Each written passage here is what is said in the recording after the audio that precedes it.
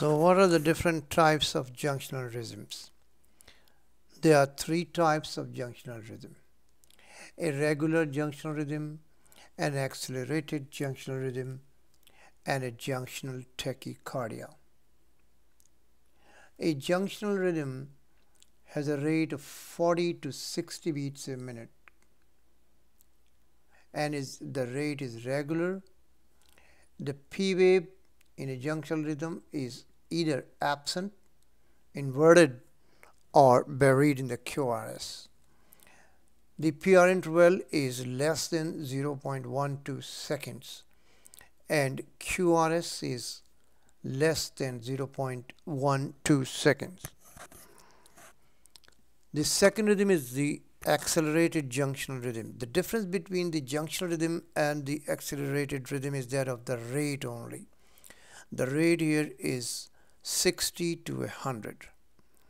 And the third one is junctional tachycardia, where the rate is more than 100.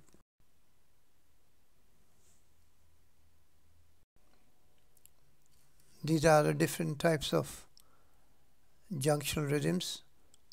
This one, the one on the top, and this one have absent P wave, and the rate is regular between 40 to 60.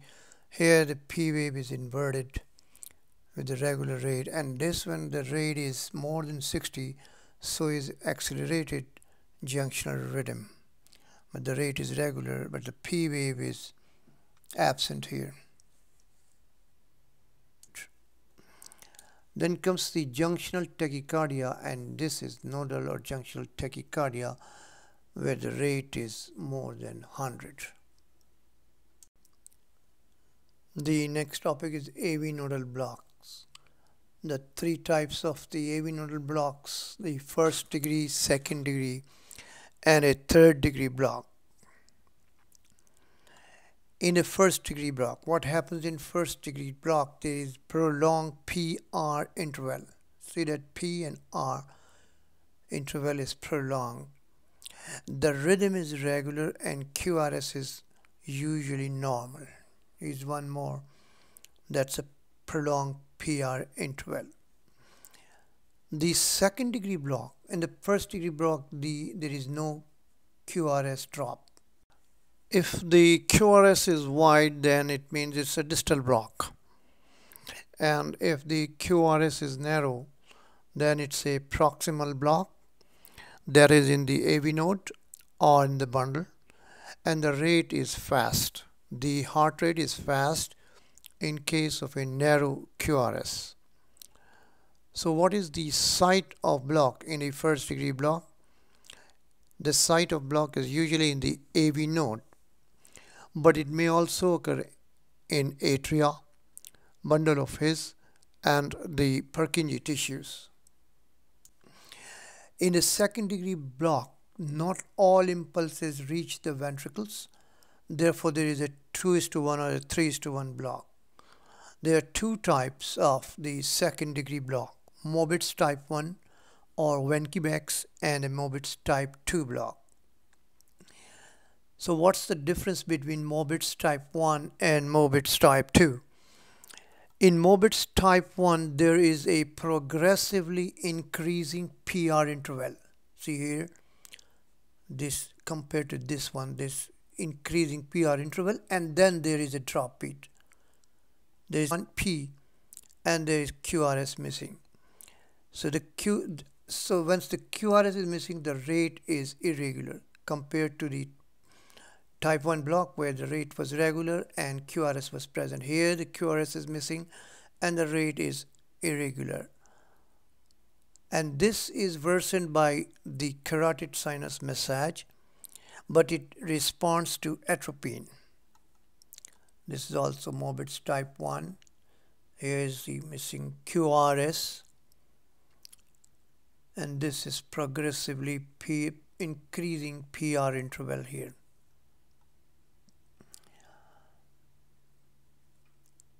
See, these are the ECGs for the type 1. This ECG shows a second degree heart block, Mobitz type 1, with progressively increasing PR interval. But then there is a QRS missing as well as a P wave is missing. So this is an example of the type in second degree block where the P wave is also missing along with a QRS complex.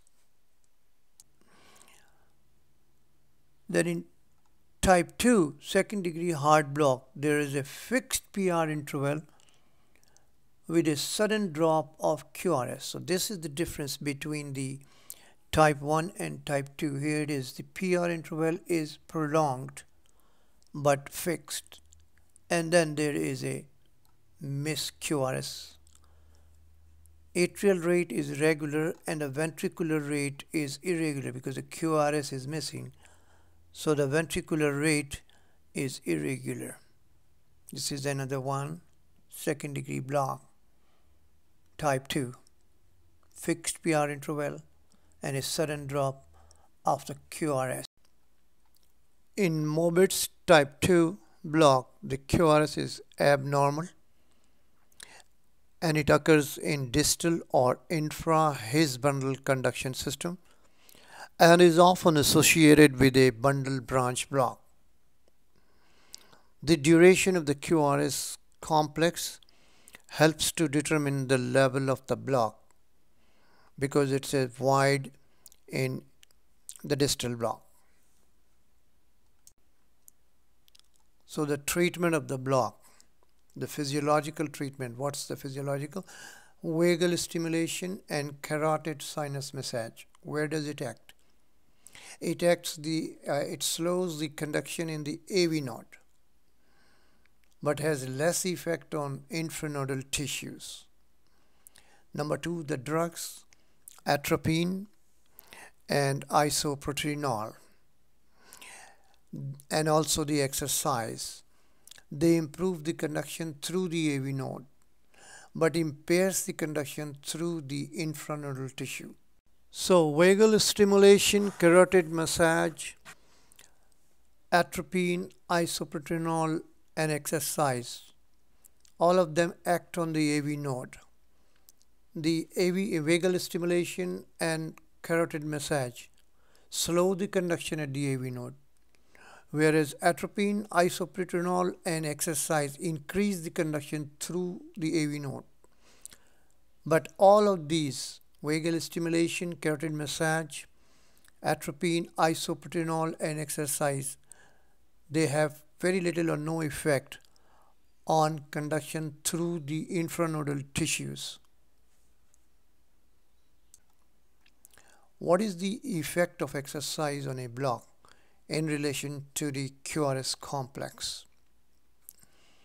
With a narrow QRS complex in congenital heart blocks, exercise increases the heart rate, whereas with a wide QRS complex in acquired heart blocks, exercise does not increase the heart rate.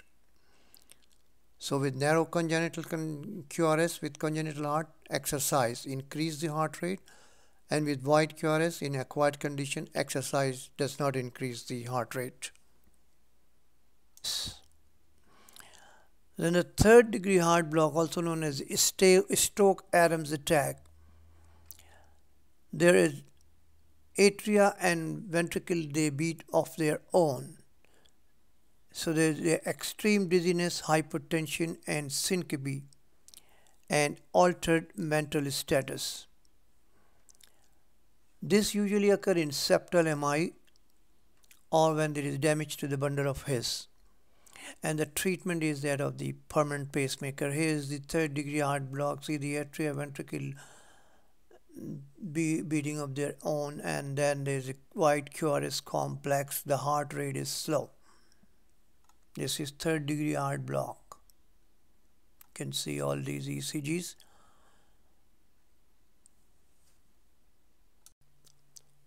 Well, the next is atrioventricular nodal reentrant tachycardia. So what's AVNRT?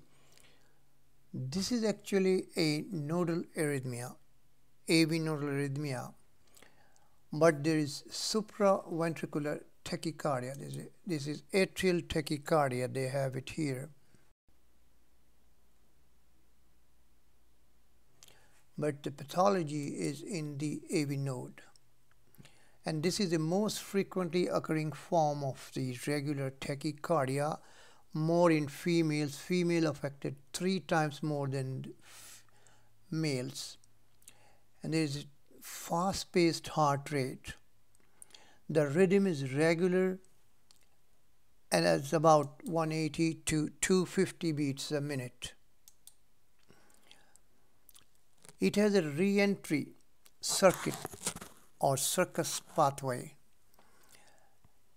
This is a condition which occurs in the two electrical pathway occurs. One is slow and the other is fast. They go around a ring and they cancel each other when they meet. But if there is a block, they don't cancel, and that results in a rhythm abnormality. So what happens normally in a depolarization of a ring of cardiac muscle, the impulse spreads in both directions, and when they meet, they cancel each other. But when there is a block, they don't cancel each other, producing arrhythmia. And in nodal tissue, this makes a circus movement and re-enters the atria, leads to paroxysmal nodal atrial tachycardia. There it is. So AVNRT is the most common paroxysmal regular supraventricular tachycardia. So remember, it's a regular supraventricular tachycardia. And what is the cause of AVNRT? It occurs in the absence of structural heart diseases. And why does it occur? It develops because of the two electrophysiologically distinct pathways for conduction in the complex, slow and fast, in the complex syncytium of the muscle fibers that make up the AV node. And what's a retrograde block? This is the second type of block. When there is a block in the bundle of His, the portion below the block is not depolarized by anterograde impulse, but it's depolarized by a retrograde impulse. The impulse goes around the block and then it depolarizes the portion below the block. When this portion is depolarized, the area above the block is then not refractory and the impulse re-enters by retrograde conduction into the atria, resulting in a re-entry retrograde conduction by atrial echo beat. So how about the ECG in the AVNRT? It has a long PR interval, narrow QRS complexes, tachycardia rate of 150 to 250 beats a minute. P wave is frequently buried in QRS and gives a negative deflection, and that is due to the retrograde atrial depolarization. So what's the treatment of nodal reentry tachycardia? Number 1, physiological AV nodal vagal stimulation with Valsalva maneuver or carotid sinus massage. Number 2, drugs, ABCD, adenosine, beta blockers, calcium blockers, and digitalis. And number 3, surgical treatment, permanent treatment with catheter ablation. So the next topic is idioventricular rhythm. What is an idioventricular rhythm?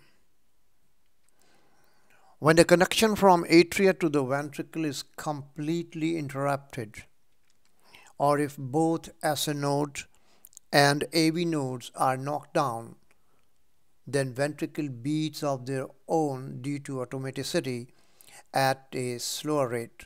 This is known as idioventricular rhythm. See, the rate here is slow but is regular. There is wide QRS complexes, bizarre, with more than 0.12 seconds. The P wave may be absent or unrelated to the QRS or may be buried in the QRS. So this was the ECG finding for the idioventricular rhythm. So how the ventricular signals are transmitted? The ventricular signals are transmitted from cell to cell between the cardiomyocytes, not by the conduction system. So what's the rate in idioventricular rhythm?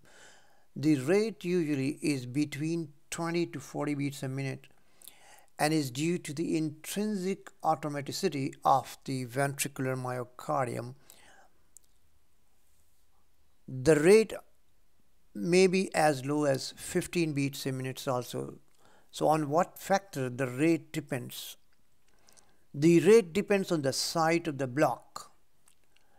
So where is the block? It may be the AV block, AV nodal block, or an infranodal block. In AV nodal block, the rate is about 40 beats a minute. But in infranodal block, the rate may be as low as 15 beats a minute. So if the rate is slower, then it's infranodal. So this is the ECG, and I tell you the rhythm is regular, no P wave or absent or buried or unrelated, wide bizarre QRS complexes with more than 0.12 seconds in duration. When does it occur? What conditions? It occurs in end-stage cardiac disease and or is associated with reperfusion of the cardiac tissue in acute myocardial infarction when treated with thrombolytic drugs. So these are the ECGs for the idioventricular rhythm: regular, slow, wide, bizarre, QRS.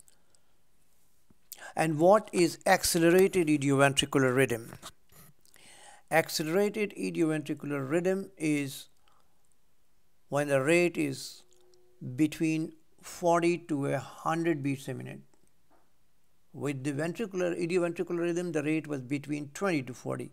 But accelerated rhythm, it is more than 40 to 100 and is due to ventricular ectopics. Here, the rate is faster here than the idioventricular rhythm.